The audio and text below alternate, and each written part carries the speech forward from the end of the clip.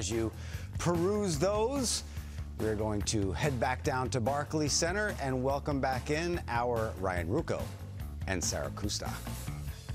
Well, thanks a lot, Chris. Sarah, we talked about this a little bit at the end of the game. You know, the Nets have played incredibly well against the top teams in the NBA. And tonight, they also did not have their best player on both ends of the floor, Kevin Durant. But they have talked a lot about needing better desire on the defensive end. We heard Steve Nash say that before the game today. Better effort, better focus against teams with losing records, and they have not learned that lesson yet. And tonight was another game. I mean, this was the team with the worst record in the NBA, who was last in field goal percentage, and they shot 56% from the floor against the Nets.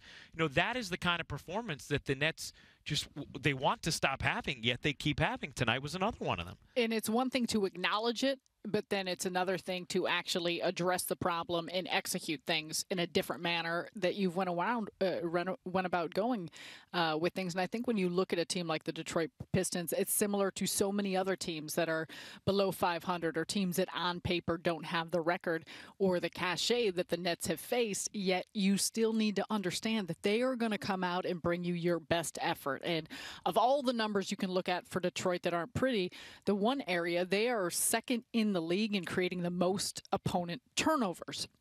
It's an area the Nets have struggled, but they took advantage. They capitalized. They were able to get early, easy baskets, whether it was points off turnovers, second chance points. Have you heard me say this before? It's the areas where the Nets have issues with, and because of it, teams find a lot of confidence because they're getting those easy looks. You see the ball go through, and they're able to get into a fluid rhythm offensively. We saw that out of Detroit. The Nets pulled to within 2 there in the third quarter, but then it's just small miscues that again compound and lead the Nets to looking at another big deficit in the fourth quarter that they just couldn't come back from. And it did feel like the Nets were about to go on a run right after they beat the Clippers. And then the saga with KD happened, and it sort of threw off the equilibrium. But they just were not able to bring the effort they needed in these games against teams with losing records. And in the midst of this, Kyrie Irving also sprained his right index finger. And Sarah, it's going to be interesting to watch Kyrie. We know it's clearly something he can play through, but it did look like it may have affected his incredible shooting prowess tonight. Yeah, and that's going to be a factor, especially considering the fact that there is a game tomorrow night here at Barclays Center against Indiana. In so much of the responsibility in many cases is put on Kyrie Irving, is put on James Harden in these games and in these circumstances with Kevin Durant out.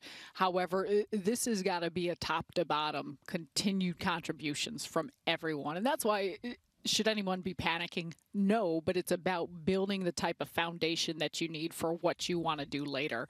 And we've seen enough examples of the lack of energy to start out with games like this that at some point you've got to make sure that you have the sense of urgency to get it corrected. Well, we will see if the Nets bring it tomorrow night against Indiana. Going to be a great opportunity for the Nets to get a quality win before they head on the road for a big-time West Coast trip as we send it back to you guys in the studio.